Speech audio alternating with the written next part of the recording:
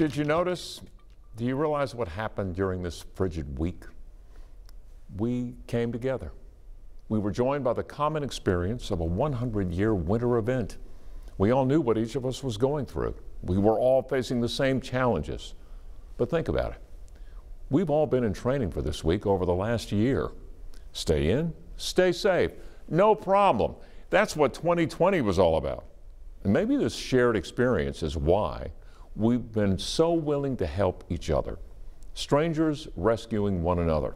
Another example, the SUV, trapped up behind a snowbank, can't get out. Stranger with a four-wheel drive comes up. Hey, I got straps in my truck. Hitch, tow, gun the SUV, problem solved. It was all about solving problems. The plumbers, the electricians with 20 calls a day and more. Police, fire, joined by hundreds of snow angels in a remarkable show of solidarity. The next time you hear somebody say, "This country is so divided," remember this week. We may have had relentless record-setting snow and Arctic temperatures, but we were warmed by the scenes of kindness and decency that you've just witnessed on this show. And those are the scenes that need to remain frozen in all of us.